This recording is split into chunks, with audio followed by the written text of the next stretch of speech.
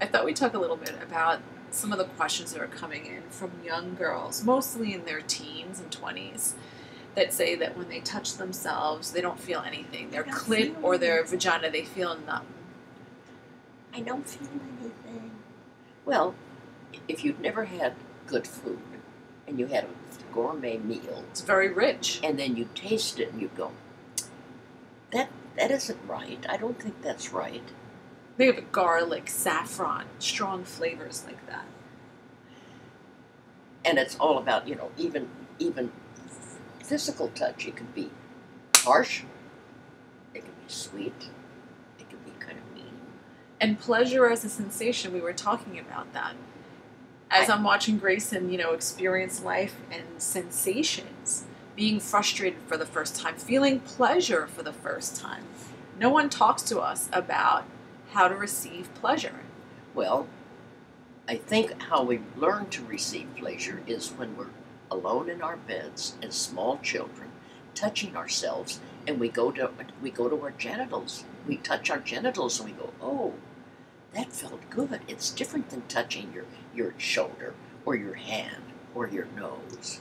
It feels different. And if someone isn't there with a message that's negative, and then you feel the guilt and shame after pleasure.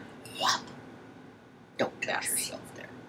It's like growing up naturally, touching your genitals. You will automatically understand what feeling good, what good sexual feelings are. It feels good. That's the beginning of pleasure. Something that feels good.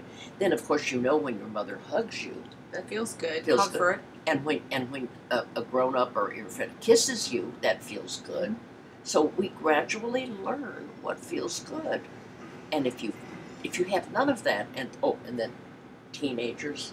Oh my God, the virginity myth, the slut stigma, you got a body pimple, image. Your hair isn't working, and then I'm too fat. The objectification of women across the board to sell every schlock product. Uh-huh. And that every image is photoshopped. And I was telling you this before. The shame of it is when I look at my 20-year-old self, I'm like, God damn it, I was so hot. But at the time, I was wrapped with shame, and I could be better, and my thighs were too fat, and I had a butt like a black girl. I heard that a lot. Thunder thighs. I had curves. Now people kill for curves. They inject themselves with poisonous shit for curves. Well, on the front of my book, I put an image of myself when I was 20 in high fashion. And at that point, I thought I was awful. I was fat. I know. And I feel like every 20-year-old girl looks amazing because it's the blush of youth. Yes. The energy, the enthusiasm, Yep. the vitality. Nothing's been worn out. You have limited baggage. There's just something so beautiful about each person. But then when I touch myself, my vagina or my clitoris, I don't feel anything. Well, if you don't feel good about yourself and how you look, and you feel guilty about feeling pleasure, or you've never even felt it. How about that? You've never touched your genitals, and your little boyfriend goes down there and goes, diddle, diddle, diddle, and you go, I don't feel anything. When was the first time that you felt pleasure with vaginal penetration? Not the first time. Not pleasure, but you knew it felt good.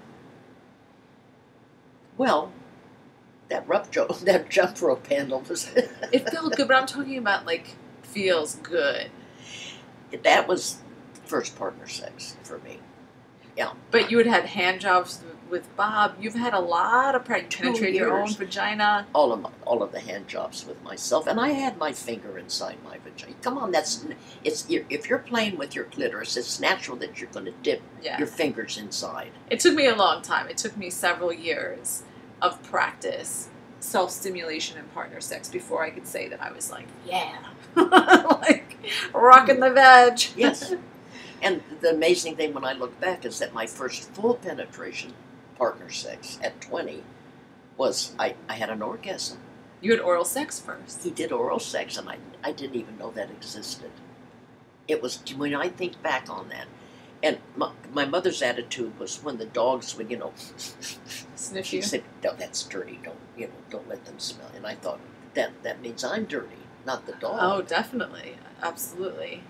So when this guy went down on me, I went, oh, It's so dirty, but he's loving every second of it. It's all over his face.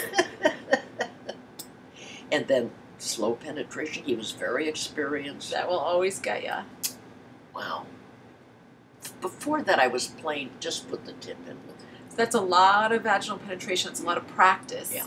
And you were saying sex is work. It's something that's learned. It's practice. We always approach sex as it's just going to happen. You're going to touch a part of your body and woo, multiple orgasms come your face off. That's the whole approach. Is it's natural. It's a natural thing, and you'll naturally know what to do. The desire to have sex is probably natural. None of it's natural. It's an art form. If I could just get that, if I could get that one concept across, that sex and pleasure is an art form that must be practiced again and again and again. You heard her. And one more time. And again. Again. So, and the best practice that is available to all of us, masturbation. Okay? If we could have a masturbation nation. Oh, I love that. Masturbation Nation. Yes. Let's go. That's the name of this clip, I think. Masturbation Nation. Now, you have a moment, check it out, go do it.